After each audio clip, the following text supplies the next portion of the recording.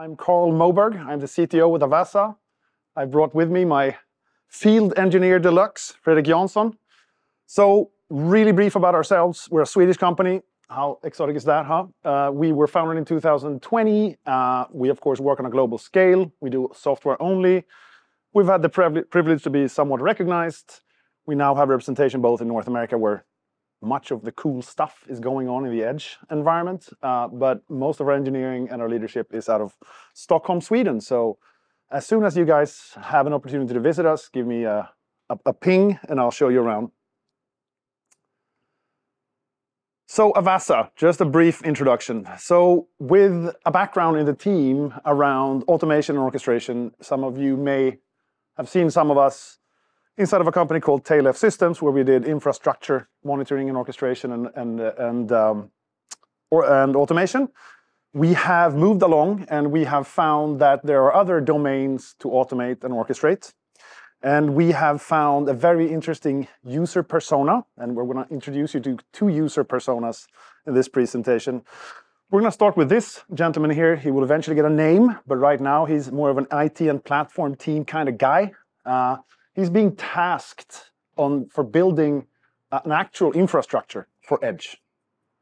And that turns out to be a very interesting career move for some of these people, because they quickly realize that the pressure is on.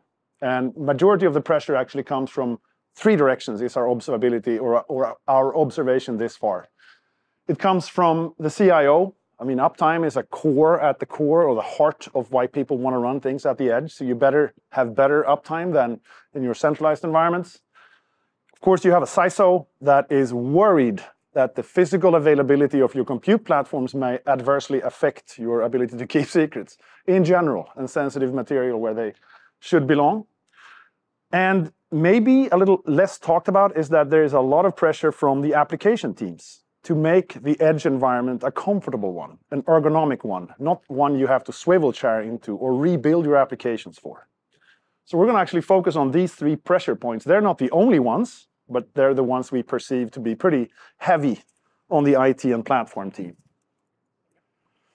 And actually, the two people that we are going to introduce and use here, we're trying to keep this, of course, technical, but also in context. And the context that we usually find ourselves in consists of two types. On the right, we have Patrick McEngine. Hopefully, the whole industry will start calling that person Patrick from now on. He is a platform engineer. So he loves to plan, design, and configure infrastructure. He also operates the infrastructure, and he's super passionate about infrastructure. What's important, too, to understand is that Patrick, at his heart, is an enabler for our left team member, which is Amplifier Developers. Takes a couple of times to say that. Yes, so now I can do that now almost without stumbling. Amplifier loves computer programs. That's what she does. She designs and produces computer programs. Passionate about the application layer, less passionate about infrastructure, but she drives the value stream. And this is true in most enterprises. Her bits and bytes are a little closer to what the company does than maybe what the infrastructure is, at least if you stay out of the service provider business and focus on the enterprise side of things.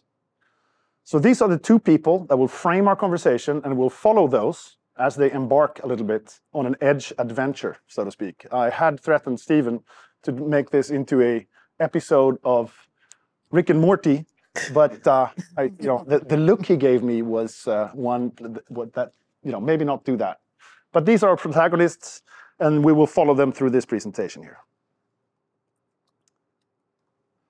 Okay, so usually just to get this out of the way, what do we actually do before I keep with the fluff? So we have an application management and operations platform for on-site edge. And I've learned to front load this because, of course, I don't want to go through what is the edge and why is the edge important while I have precious time with you guys. The one thing that I want to point out is that the assumption here is that the edge is owned by whomever is using it. So think of retailers, think of industrial shop floors, think of quick serve restaurants that you love. Think of things that, you own the infrastructure. So don't think about StackPath. Don't think about Cloudflare or AWS regions. Think about on-site or on-prem edge environments. Here's what we find. Talking to a lot of enterprises before we embarked on actually forming a company out of Switzerland or Sweden or wherever it is. We were talking to a lot of platform and IT teams that really had their current set of IT down pat, which is usually on site for users. It's usually maybe some private cloud, maybe some public cloud. They were now asked to extend their capabilities to either build or take over infrastructure running at on-site edges. To their horror, many of the tools that they were using for their current infrastructure simply didn't work for a couple of reasons. But just to make it even worse, we started talking to application teams that were either shifting some workloads from the centralized environment to the edge, or, again, assuming control over distributed applications. Particularly the application teams had gone through a very long, arduous journey to the cloud, right? So they had reorganized themselves, recultured themselves, retooled themselves. And they were pretty proud of the agility they had for the public cloud. And then we found a retailer that could deploy new applications into the cloud in less than 2 hours, but they still had to send USB sticks to each and every retail outlet to the tune of $2,000 per version and year, or version and location, which capped them at twice a year. And we saw that this is a pretty horrible tooling void for applications running on their on-site edge. There was almost no reuse of their CI/CD-centric environment, and there was almost no reuse of the IT and platform team's tool set. And with our background in distributed systems, automation and orchestration, we thought, let's do something about that. So we've built 2 pieces of software, and this is just a build-up to the demo. This is just a build-up. I want to give you the outline of what we're doing. We have one piece of software that's centralized. It's called the control tower, because that is easy to understand. We have a second piece that is called the Edge Enforcer.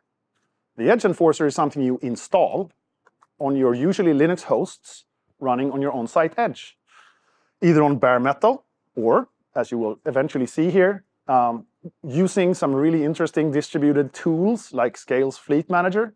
You can bring that up on whatever flexible infrastructure you already have in place. But the Edge Enforcer is key to us because it calls home to the control tower. It tells the control tower about the environment that it sees.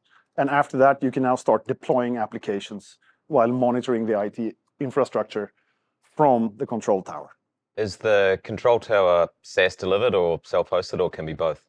We prefer SaaS delivered. Yep. We already have a small set of users that are threatening us with saying we probably can't consume this kind of thing. But we shall see.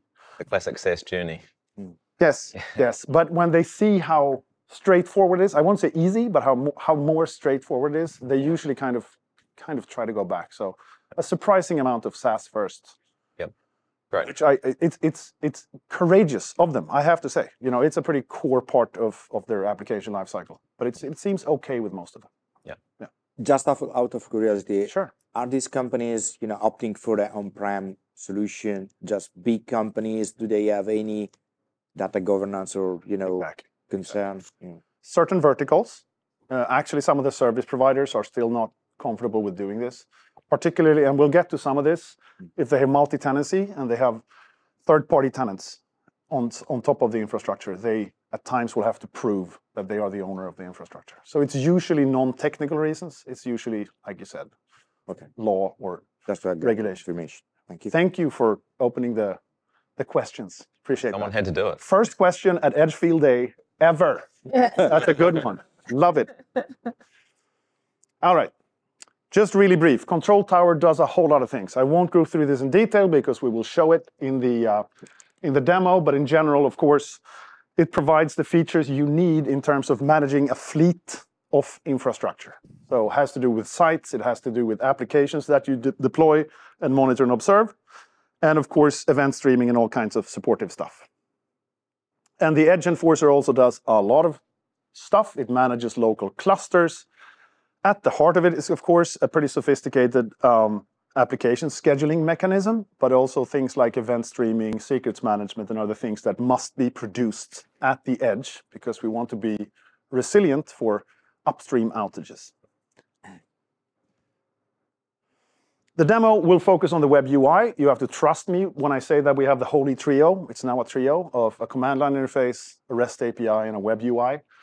I love my terminal too, but I think it will be faster and more convenient to do this in the web UI. going back to the infrastructure piece of it on the edge side. Sure. Are you going to talk about what the requirements for that are? Does it need to be what it needs to be for it to land for your? I am now. Okay. Good, thank you. We assume that all our users have their favorite compute node with their favorite Linux on it. And then it's a one-line installer, and Fredrik will actually show that. Okay. But we assume some sort of compute nodes with Linux on it, and off you go. And then this might be one. I'm going to wait to see what you're going to show. Okay. Go ahead. We'll strike that balance. About your Holy Trinity. Sure. So an API is wonderful, but do you have SDKs for popular development languages and automation tools?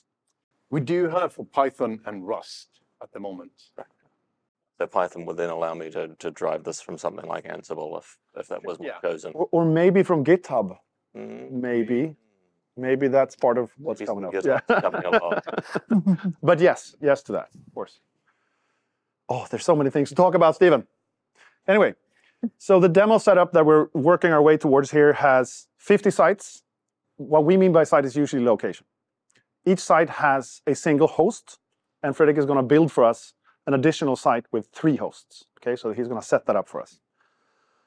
We have a single site provider. So someone's actually, let's say, the root super admin account that can see all the technical details about the infrastructure.